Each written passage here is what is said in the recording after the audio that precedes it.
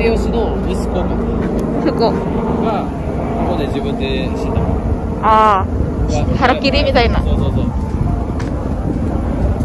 tempat bunuh diri Hideori. Nah,これね。tahun segitu. De Toyotomi Hideyoshi no evidence なくすためにここにdi sini dikubur semuanya yang punya Toyotomi Hideyoshi. Tuh, baru dibangun ini. Ini sama siapa dibangun? Dare ga tateta no kono isi. これは豊臣じゃない。これは今は徳川家康じゃない。徳川のファミリーがこっちに来た徳川の一人里が。ああ、イエスはもうその後ね、子孫。イエスは作ろうって言って作った人はほんまにいっぱいいろんな人ってことね。分かった？日本のいろんな場所の侍が集まってここ徳川の命令でいろんな侍が一緒に作った。だからああいう展示会。あれ全部いろんなサインでしょ。私が作りました。ada cap-capnya gitu bukti saya yang bikin loh, saya yang bikin loh. 私が持ってきました。yang kayak gitu lah.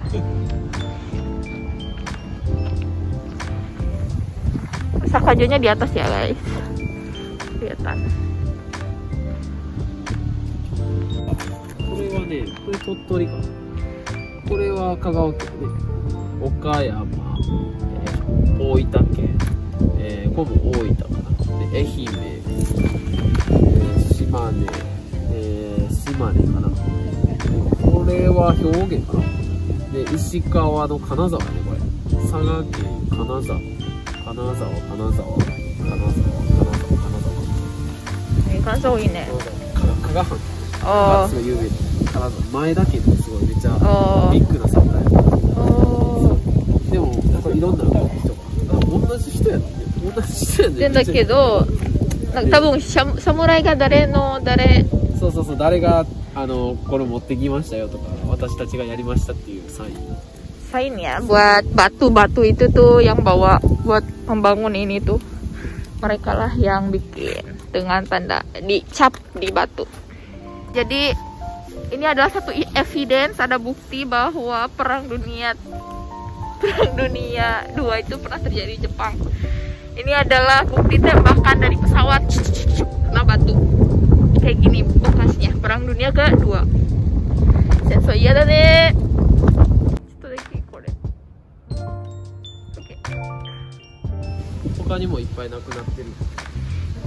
Jadi itu adalah tempat berdoa untuk mendoakan orang-orang yang telah meninggal di tempat ini guys.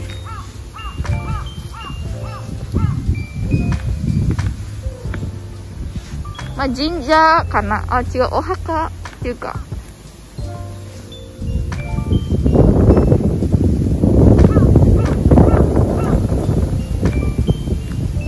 Jinja ではなくて亡くなった人をプレイしてる。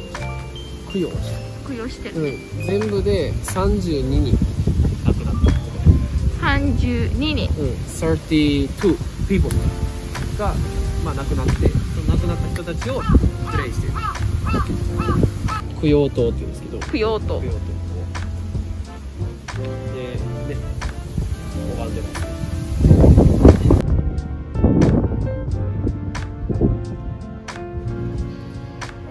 石垣チャップ。ストーンって落ちてきたらどうしよう。無理しない。丈夫。Jadi ini cap-capnya guys. Capnya tuh banyak banget. Gila. Ini sakura nih. Sudah ada mulai. Terus sakanya di atas.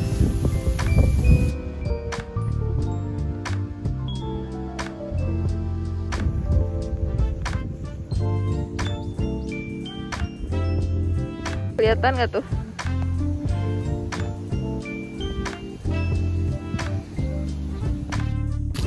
Ada jinja guys.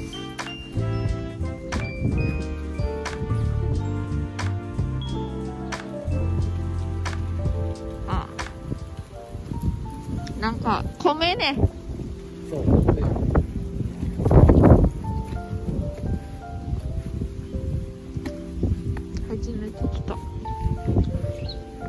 ada jinja juga, ada bukyo. Ada jinja, ini jinja. Ini bukyo, Buddha. 2つ tempat suci.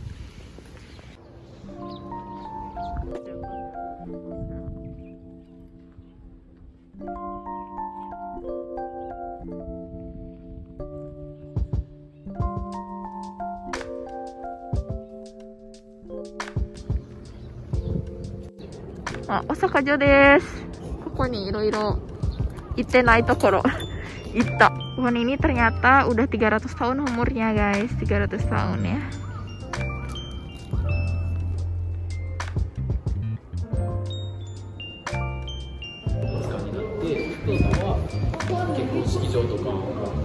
Restoran toko.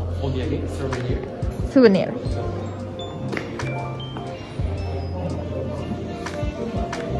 Mexico?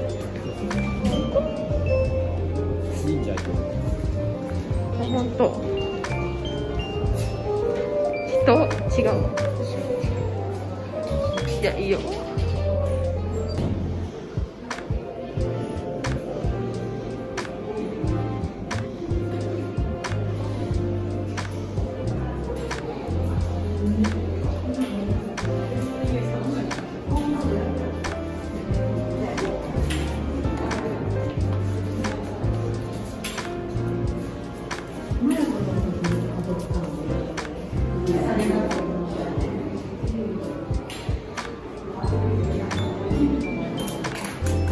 待ってるところね。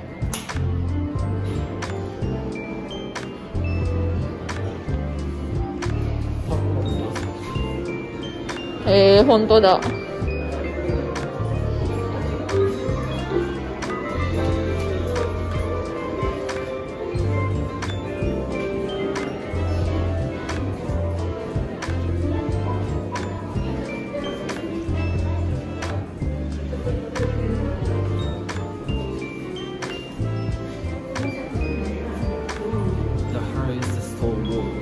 そうね、日本一。一番高い石垣。これもともと見てたやつからお寺が店舗。ああ、そうね。本願寺。この人、蓮如っていう人。この人が作った人はこれ。で、戦って徳川が来て。その後にこの人、賢如さんになって、賢如さんの時に信長と戦った。で、その後秀吉が来て大阪城を作る。はい。で、街とかめっちゃ賑わって、昔は黒色やった気がする。黒。屋根がね。こんな感じ。ちょっと違うよね。今はこれだけで、実はなんかいっぱい。で、この豊臣秀頼の時に徳川家康が来て、焼ける。で自殺されて、戦ってその2人、淀君、この人は秀吉のワイフで、秀頼のお父さん、お母さん。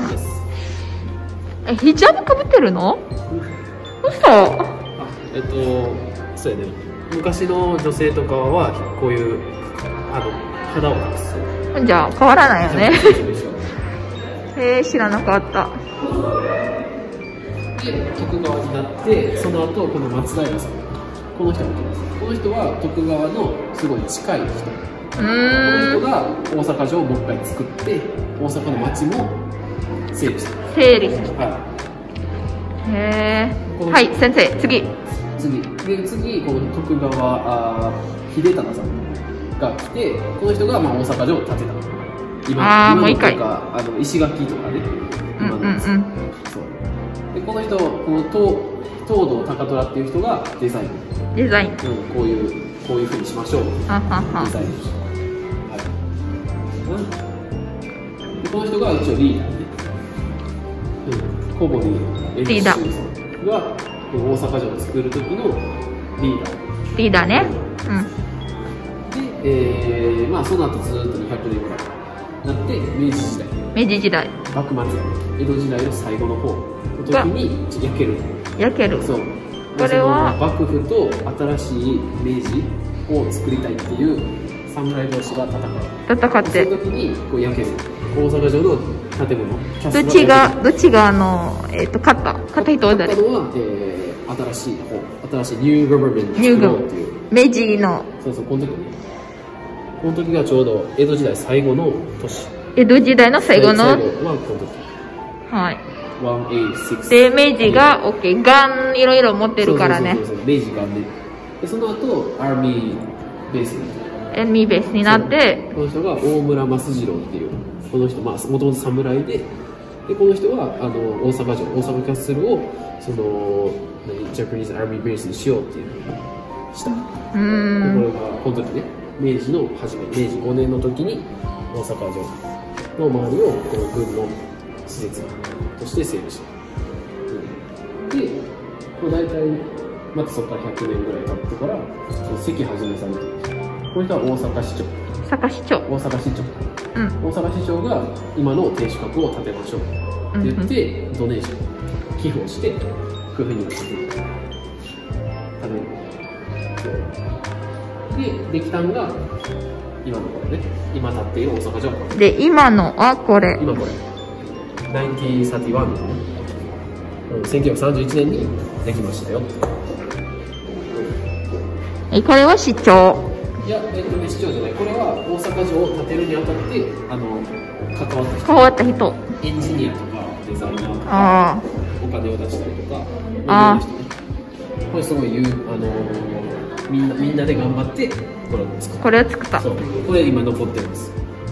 第4師団司令部長。これはもうオリジナルだね。そうですね。これはまあオリジナルかだけど立て直る。直ったもの。これはでも人の大阪の人たちのザカと寄付ドネーションで強くしてる。作った。オッケー。そうね昔の。じゃあ税金じゃなくて寄付だよね。みんなでお金出してザカとして。いいね。これはまあエリア。ね、こういうサインがあるよとか。そうね。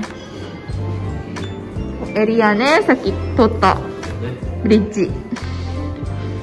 で、これは綺麗さね、綺麗さ。どんな季節でも綺麗だよっていう。でも雪はね、あんまりないよね。雪はあんまりないね。これはもう珍しいね、これ。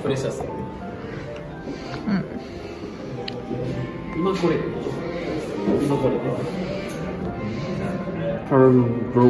バイオリンね。いいね。バイオリン。そうね。今日はここからこう行って堀宮からね。こう行ってこう見てでこう行ってこう見てこう行ってこう来てこう来た。そうね。で今ここ見られた。そうね。ありがとう説明。バイ夏を。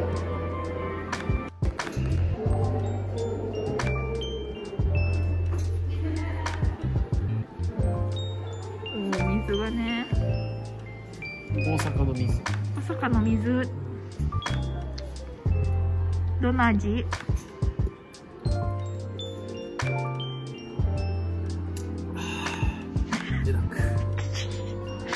甘い？普通？結構甘い。そう。いやこれはこれやから。これお茶と混ぜてるから。そうね。Oke guys, perlu dicoba guys.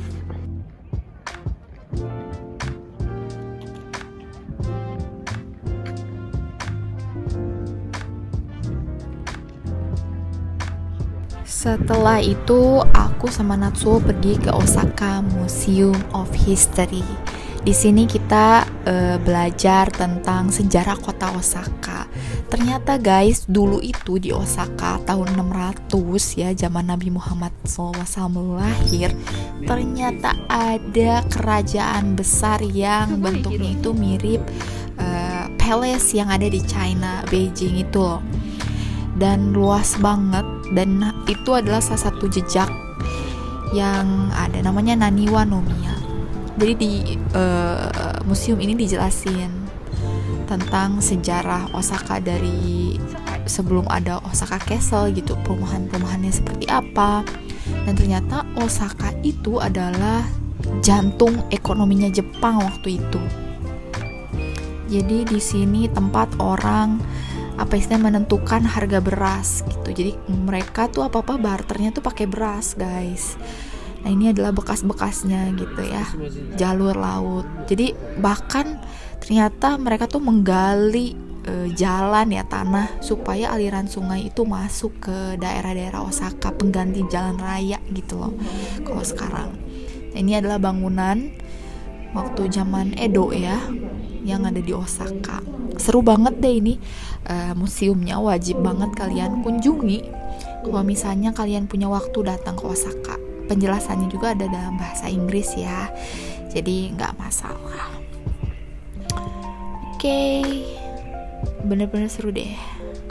Dan ini tuh kita nggak cukup ya waktunya buat menelusuri sejarah Osaka, dan aku tuh juga nggak sempat ngambil gambar banyak karena baterai kameraku udah keburu habis gitu loh ya. Kurang lebih seperti ini bentukannya.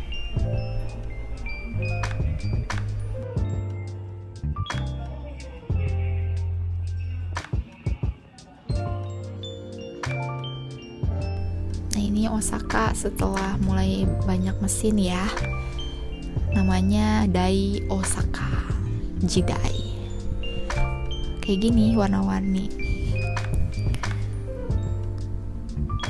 Oke guys, jangan lupa subscribe dan like kalau kalian suka video ini.